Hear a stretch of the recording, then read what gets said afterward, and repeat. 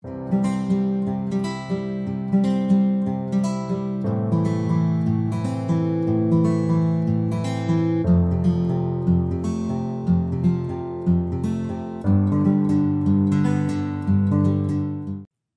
hello everyone. We welcome you to the next podcast of our podcast series under the guidance of Center for E-Learning MNIT Jaipur. Myself, Divyansh Bhatt from the podcaster section, and today we have with us Mr. Vishal Gupta, boss. So, hello, boss. Can you please tell our viewers more about yourself? Hey, yeah, sure, Divyansh.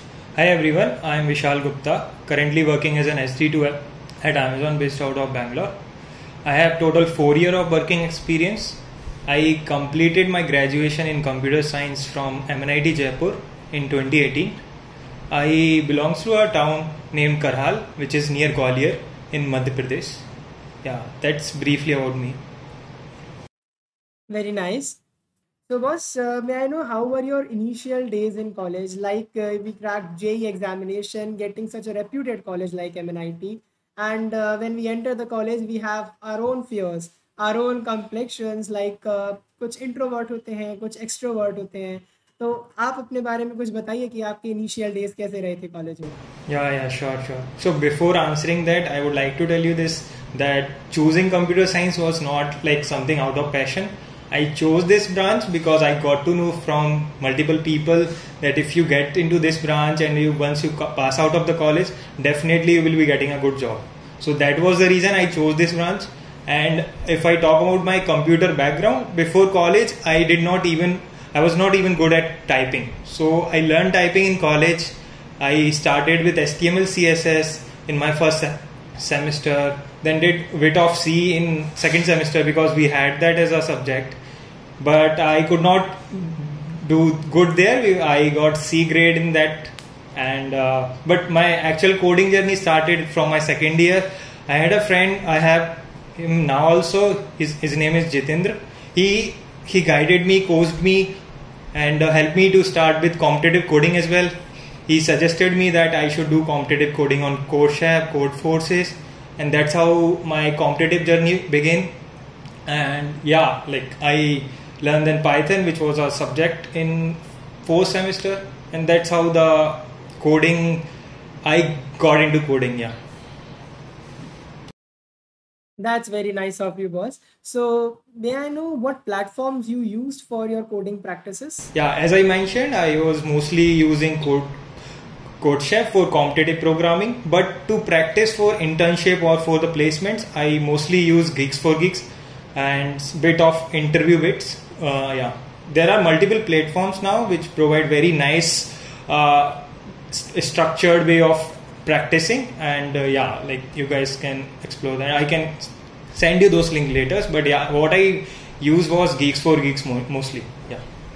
Okay. So, boss, you told us about the external factors. Like for encouragement regarding certain activity, we have two aspects: the internal factors, which are pushing you towards something, and the external factors, which are also pushing you towards the same thing. So, you talked about your colleague. We can consider it as an external factor. So, what were your internal factors? Like you had that zeal and enthusiasm, and from where did you gathered all the info? So, as I said, like I had a friend who guided me, coached me to get into the coding, and then internally I was also like, if I won't study, if I won't do coding, how would I be able to clear the exams, right? The aptitude test and all. So that was an internal factors, and yeah, I tried for internship. There were like I got into internship into Carvale, and that was the 10th company in our college. So yeah, something I wanted to mention. Yeah. So the internal factor mostly was to get a job. Definitely everyone wants to get a job.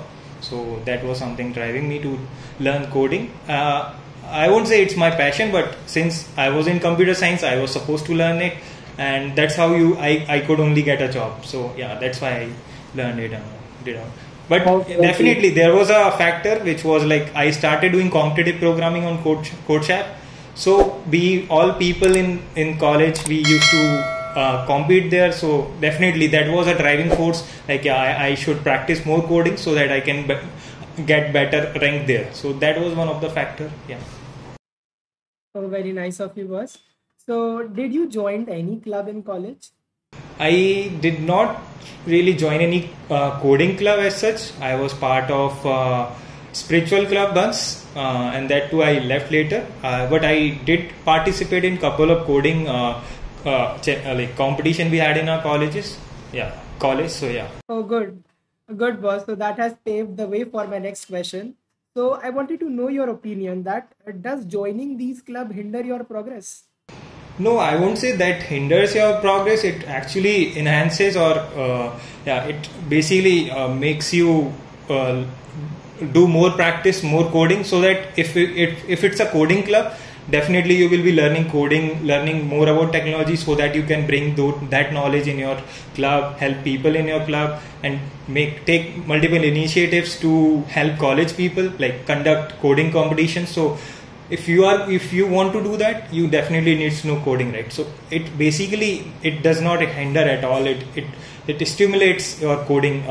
It basically enhances you to do more coding in. Yeah, so I would say that. तो actually boss ये तो केवल coding clubs की बात हुई. कई बच्चे होते हैं जो एक्स्ट्रा को करिकुलर एक्टिविटीज़ वाले क्लब्स भी ज्वाइन करते हैं, like we had in our college the drama club and all. So basically, I wanted to ask the question for them. So does joining these clubs would hinder your progress?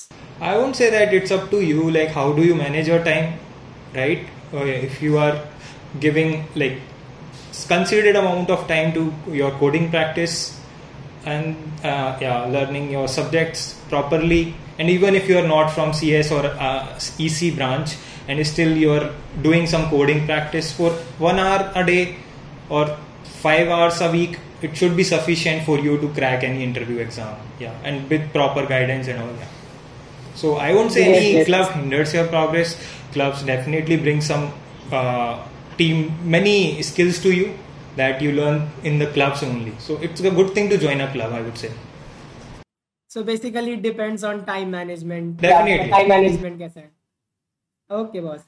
So can you please tell us more about your path to your internship in Carvalho, and like how did you prepare and went for it? Yeah, as I mentioned, so for internship, I knew that companies are going to come once we get into third year. So companies generally comes in month of July and August, and Carvalho came in month of August, and so after my second year in that summer break, I started preparing on Geeks for Geeks. I also did some coding questions on Code Chef. There were like competitions going on, so I participated in those and did data structure label practice. Like I practice for array, trees, linked list, all those data structures we have, right? So I practice for them, and that's how. And I also did couple of projects, individual projects, and some with my friends during my second year and in the summer break. So that also helped me to get into Carvalho. Actually, that was the reason the interviewer selected me, because I created a web ranking tool in Java. So they saw something in me, and that's how they selected me for the internship. And yeah. That means you practiced a lot for it. Not much, but yeah, sufficient enough to get into the company. Yeah. Okay. So, boss, you got your first job at Fidelity Investment, but you left it for a way better company like Amazon. So, what was the procedure of joining Amazon? Yeah, so I would say like I was there in Fidelity. Back of my mind, I was sure that I have to move into a bigger MNC to get better pay, to learn more, to grow more, definitely, right? So Fidelity, I spent around a year. I did some work there in front end, back end, both. I was trained for 4 months of period, and then we were put into different teams, and there we were given projects. So I was working on front end and back end both. And then I wanted to join any of these big companies like Goldman, D. Shaw, Amazon, and I tried multiple times. And yeah, so how did I manage? If you want to know that, I was practicing coding. Like I was continuously in touch with my friends who were in these companies, like asking them asking them for the referrals. They were giving me referrals. I was practicing the coding and giving the interviews. For some companies I was rejected, and finally I got into Amazon, and this was my 4th attempt into Amazon. first attempt when company came for internship, I couldn't make it. Then second for placements, that time also I couldn't make it. Then I tried once again in December 2018, I couldn't make it. Finally, I got into Amazon in 2019 July. So yeah. So that shows what a struggler you are, boss. Yeah, So definitely. You how have is to the keep work? trying. You have to. You don't. There was a phase in my life where I was like, Amazon is not meant for me. I can't get into it. So you will come to those phases also, but you have to keep going, keep moving. You should be in connection with your friends to keep. They will keep you motivating, and yeah, you have to keep moving. Basically, you have to keep trying. One or the other day you will get into it, whatever you are looking for. So that's the way to it. Yeah. Sorry, you were saying something. These are the golden words from you, boss. So how is the work life at Amazon? It's again up to you, and it varies from team to team. So I have worked on in couple of teams, and it's been good for me. You just need to work for 8 hours, or sometimes when there are launches to be done, you might need to stretch a bit. But yeah, like it's up to you mostly. Like if you are not working in working hours, then you have to work on weekends. If you are working in working hours, you are putting in right amount of if you have if you are basically if you something is new to you, then you definitely need to learn about it, right? So you need to do that. Then something is new, and then you need to collaborate also with the team members in the right. So to unblock you, to make you understand about the systems, and that's how you will manage to deliver your results within the time. Otherwise you have to stretch. Initially you might need to stretch because you are new to the system, you don't know, but even Amazon doesn't expect much from you. Like initially they will give you a buddy who will mentor you throughout at least for a couple of months, and you will be given very small tasks to work on. Once you are good at it, once you have got the fluency, then only they will be putting you in a big project. So that's how you won't have to like stretch much, or like get imbalance into work life. So yeah, it's up to the person who is like how person is handling it.